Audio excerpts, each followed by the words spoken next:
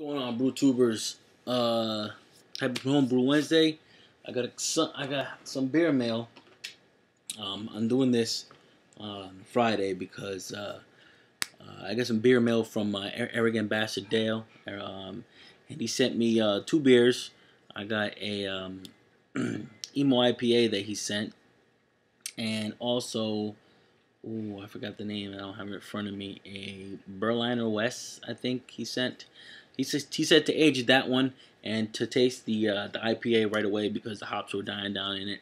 And I believed from seeing the video a while ago, I should have done my research, but it was a Citra Amarillo, Citra and Amarillo hops that he used that Emiladius, YouTube user Emiladius sent. Check out his page and check out ArrogateBastardAle's page. Great guys.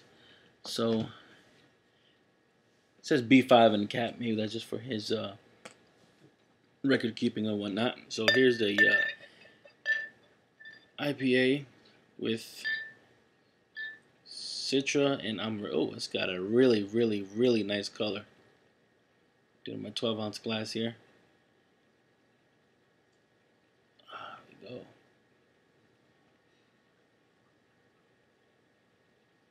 Oh, it smells awesome. So right away I smell that. Actually, right away I smell Amarillo more than anything when I smelled it at the bottle. Now I'm getting some of the Citra. Smells great. It smells like my type of IPA. It has a great head on it, as you can see. Probably got a 2-finger head on it. Really tight bubbles. It's got that nice dark, IPA color to it. What else I got? It's got some nice carbonation to it. Nice fluffy head. I don't know if you guys can check that out, but it's got a nice fluffy head to it. It looks like there's gonna be some good lacing on it also. So I'm getting a lot of the Citra from the nose. I believe, I don't know. I just know those are the only 2 hops in it. Well, there's other hops, but I just don't know which ones.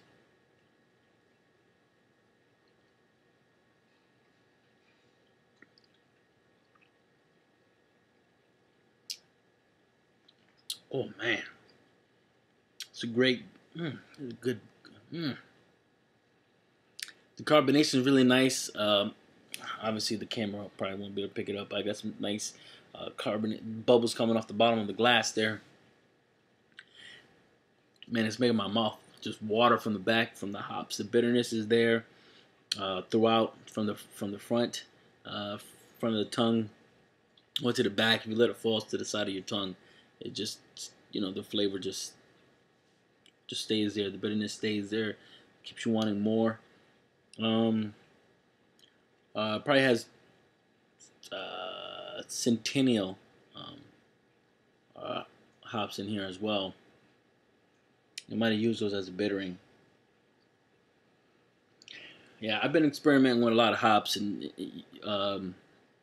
people say to taste the hops even before they go into boil. Just taste them, just pop them in your mouth. Do that as well with the grains. Just like when you're about to, just like when you're cooking. Taste things that go inside your food. If you're a cook, but when you're brewing beer, also taste what is going on in the beer. It's not gonna hurt you. You're putting the stuff in. You're putting the stuff in your beer. So, taste the grains that go in there. Don't be afraid to taste them. That way, you can get a character of the beer you're gonna do, on what the beer is gonna, the characteristics of the beer. Right away, I know there's probably some wheat malt in here. Probably from how dark it is, since I'm getting some raisiny kind of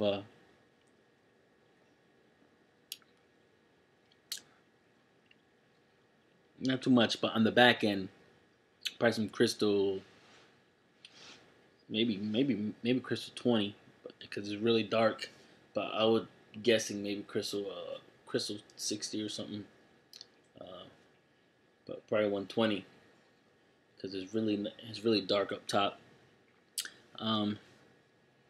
Yeah, it has pretty much, it has my favorite hops in it. It has Amarillo, it has Citra, and like I said, I'm pretty sure it has Centennial in there. Centennial could be, because it's very slight. It could be maybe, or it could be a Cascade.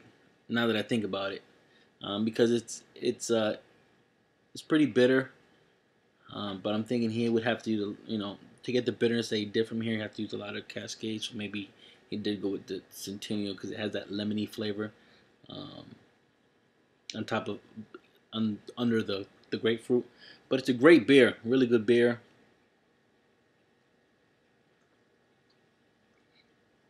I'm not sure of the alcohol content on it, but I'm pretty sure that it probably sticks within the the profile of an IPA, but it tastes like a pale ale, like a pale ale with the super bitterness that you get, almost like a. I'm not sure if Hop Slam is an IPA, because it has a nice gold color to it, but you get the bitterness of a Hop Slam, but the color of an IPA. Well, it's almost like when you taste a black IPA, like the black IPA that I made.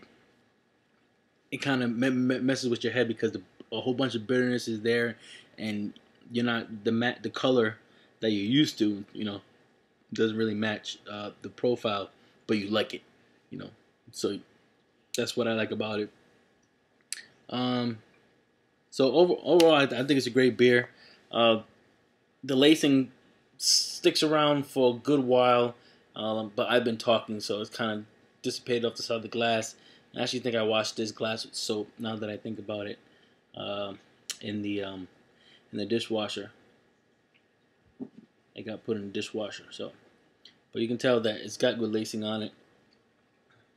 But it goes away pretty quick. But but the glass looks clean. Yeah, that's because it got into the dishwasher there. But it's got a nice fluffy head on it. I mean, the consistency. Nice looking, great looking beer.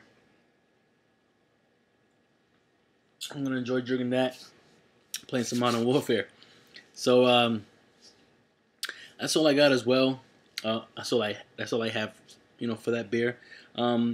The other beer that he sent, he said to let it age, probably till January.